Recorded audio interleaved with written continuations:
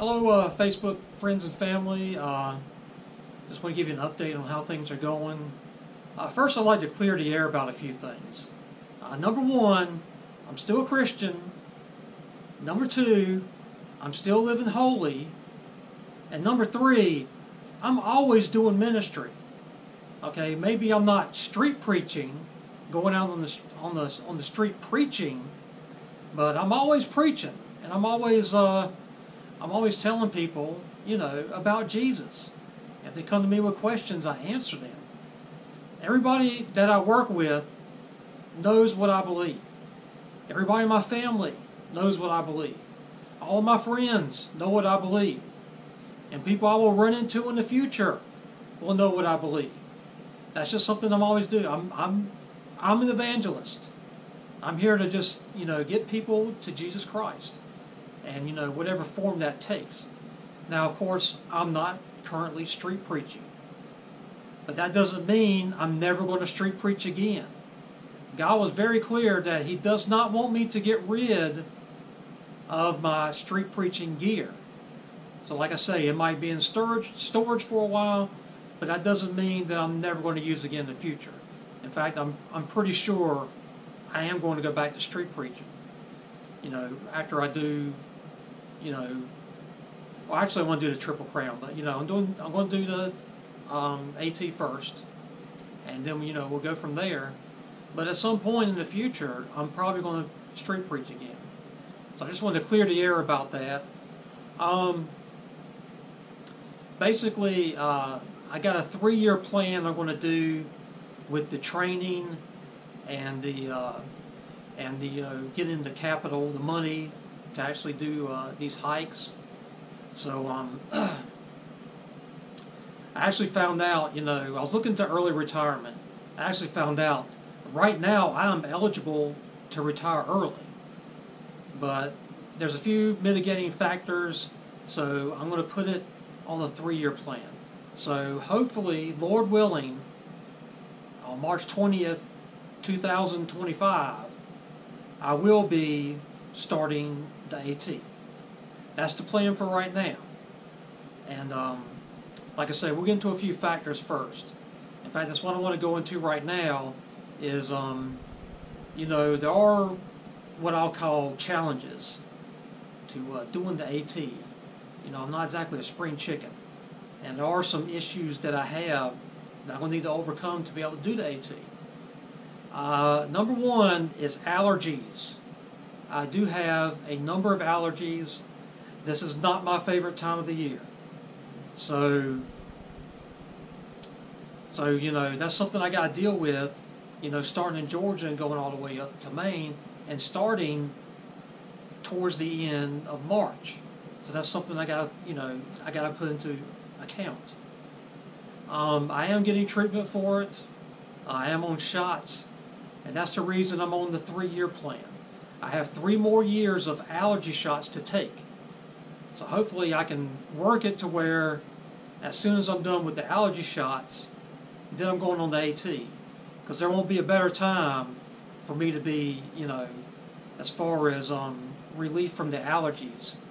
That will be the best time. It's right when I'm done with the shot therapy. So that's another reason for the 3-year plan.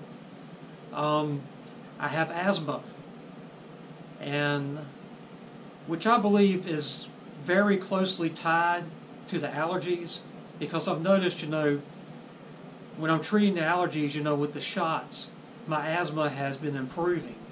In fact, I don't take any regular medication for asthma, and my inhaler, which I do carry, is collecting dust. I hardly ever use it.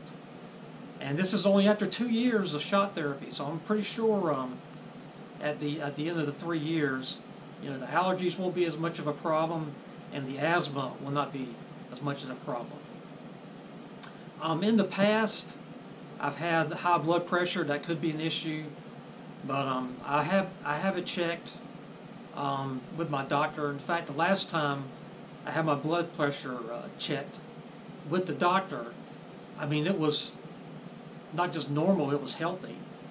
So I may have had high blood pressure in the past, but it's not really an issue right now, and I don't think it'll be one in the future.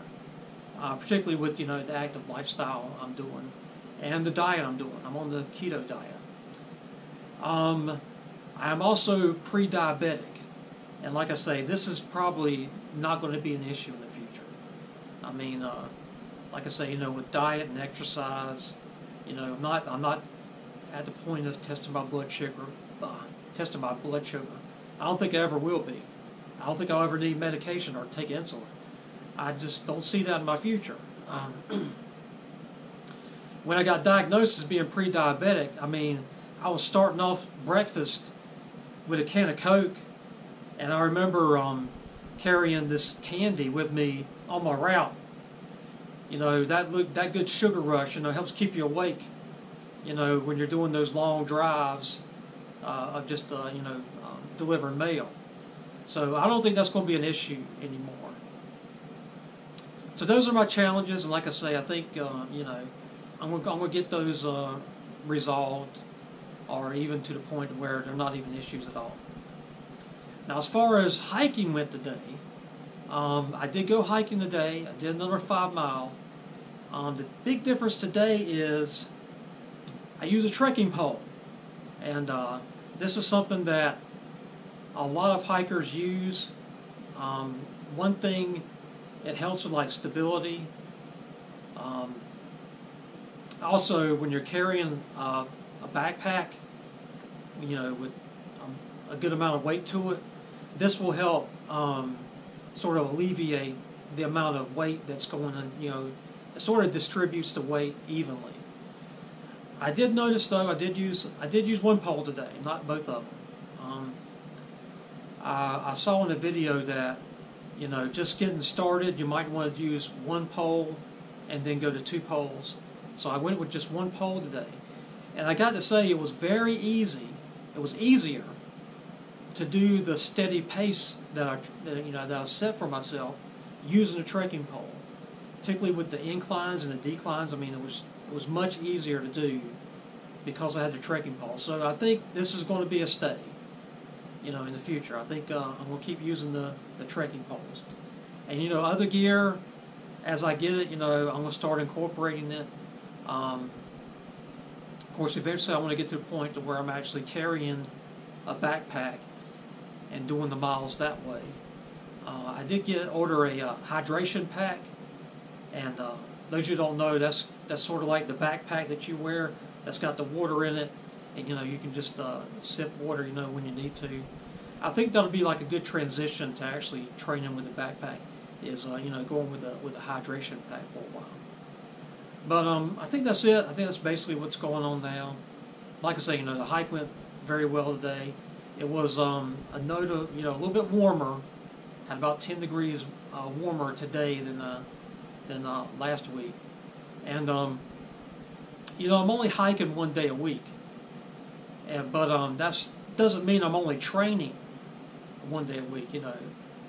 There is a fair amount of exercise to do at work. I do 6 days of work now, or I'm trying to do as much as I can, 6 days of work, and there is some exercise involved in that. And also, I'm working on my Bowflex. I think it's been pretty much about a year that I've been using the Bowflex. So there's about three days a week that I'm actually using the Bowflex, working on my muscles. And I believe that's something else that's going to help me with the hike. But that's basically what's going on right now, and I'll give you another update in the future. This is EC, and signing out for now.